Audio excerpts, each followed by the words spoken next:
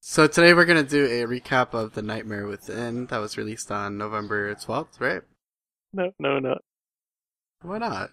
Wasn't that the plan? I just, I just wanted to say no. Thought maybe there's another tower you wanted to talk about. The Pinky Tower. The Stinky Pinky in my Tower. pan. Don't be an idiot. Alright, I guess we'll just start off by saying, well, what did you think of the Tower of Nightmares overall? I think, for me, I'll say my opinion for a little later, but it also kind of opens up some problems that I have with the living story overall. And then, I'll try to touch on that, but what are your thoughts about the Tower of Nightmares and just the whole Nightmares Within patch? From the last patch that we did the story, and they're introducing the tower, and then this patch now. Well, the big tower itself it's alright. I mean, you go in there, you do your stuff, you kill everything, kill the monsters, and bounce through the levels, get the keys, and do the chambers and stuff. But the story of it seems very weak. I mean,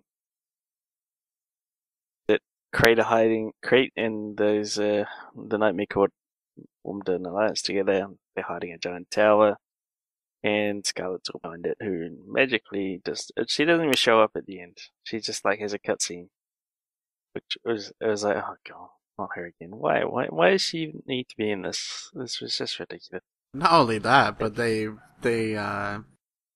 basically said that she was involved in everything, the Flame of Frost living story and everything, and it's pretty much supposed to be this evil villain that had a hand in every single living story that we've been in so far. And honestly, the delivery was like, I don't know, like when I did the what's it called, the Toxic Hybrid, when you do that whole story, the delivery just was really weak, and honestly, I really didn't care that she was behind everything. I don't know, that was just my own opinion. I think it was more the fact that we already knew she was behind everything. Yeah, it's just the delivery was pretty shit. When is this? I just died. When is this girl gonna die though? Is what I'm. The thing is, you don't want to drag out a single villain for so long. I mean, you go look at comic books and things like that. They have so many different types of villains. I think it's time we just kill her when the year's coming to a close. Let's just get a big axe and just chop. No, why an axe? Get a torch. Do it the right way, serious. There's only one right way to kill a Sylvari. That's with fire. Eat it to death with a shield, and then set its corpse on fire. We'll hang her like a witch and burn her alive. No, I don't know. There's a couple of things that I have problems with recent living stories, and that's the rewards are tied to the achievements and your meta achievements. So like the gas mask is awesome. And I think the problem that it creates, like with the Tower of Nightmares, is that you start seeing a really big decline of population within the tower, because once people finish their meta achievement and get the gas mask, or if that's what they wanted, then people just stop coming. And especially the Tower of Nightmares, it's quite difficult to get through it by yourself, or even with a small group, especially once you get to like the 3rd level. And it kind of kills the content when you don't have that flood of people in there. I think they need to tie the tangible rewards to actually doing the content rather than just finishing your achievement.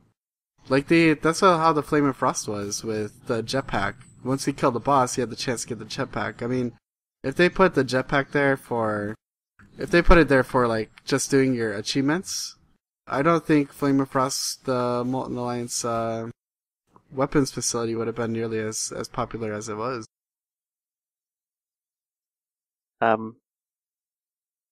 Definitely. I think, yeah, the point you're getting at that it's the tower exists to fulfill the achievements that are just there. The tower doesn't really have a purpose aside from you do the meta achievement and that's it. It's sort of a habit they've gotten into that I'm starting to not like. when they're putting the rewards in the achievements themselves. I would much rather get rewarded for finishing content, and it gives you a chance. It gives you a purpose to actually farm some content if there's like a drop you really want, as opposed to just finishing your meta achievements. But overall, man, I thought the tower was fun. The first few times I went through it, I thought just the whole feeling and the well, I guess just the feeling of the tower was great. It really did feel like you're running through just chaos, really, inside the tower, trying to get to the top, and it was madness. It was pretty crazy. But as every time I go in, I start seeing less and less people, and it's starting to become not as fun anymore. That's it. I finished the whole thing within a day, which was it's like done already. There's actually just no point coming back to this town now. Yeah, pretty much. Because you got your meta achievement done, so there's no reason. Yep. You got what you wanted. You got your gas mask. Where other games, they would make you repeat that content to try to get that drop, which I think is fine. I mean, there's already farming and things like that in Guild Wars 2, where they could do things like that.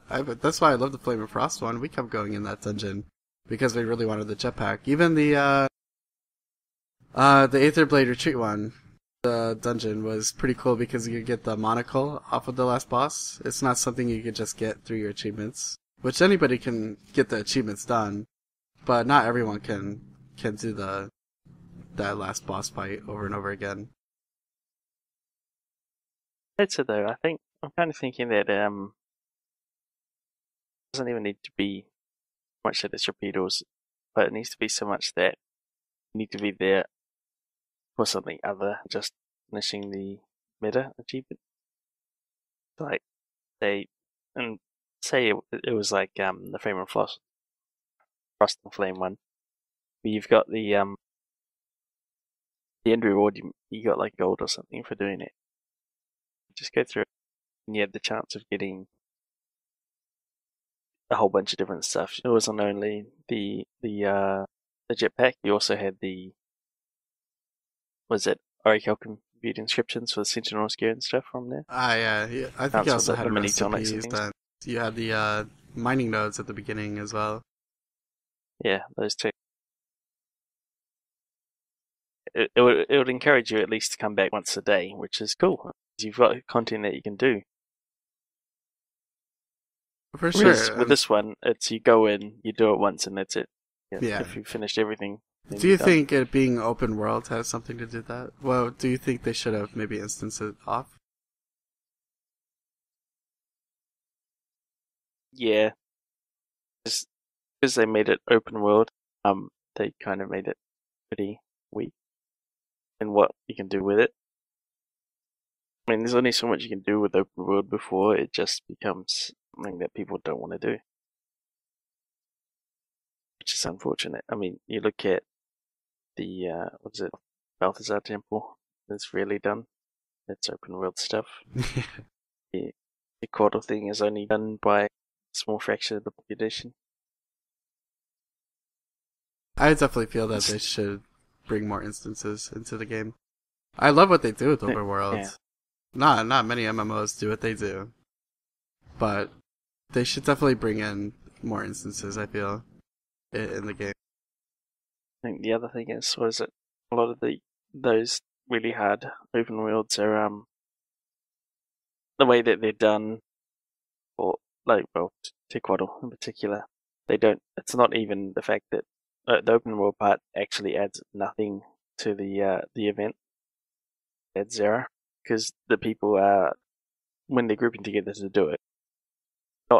They're not there from that server most of the time. Yeah. They're from different servers. It's like a small little community that's been made just to do that fight. Yeah.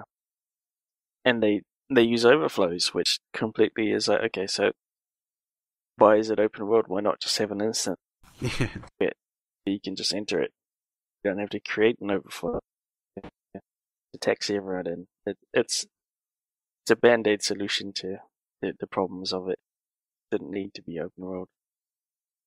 As an open world event, it was just a failure.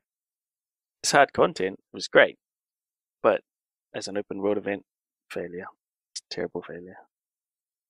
I think with any open world stuff, you have to make the difficulty level a bit lower, so it kind of puts off people who want the more difficult content.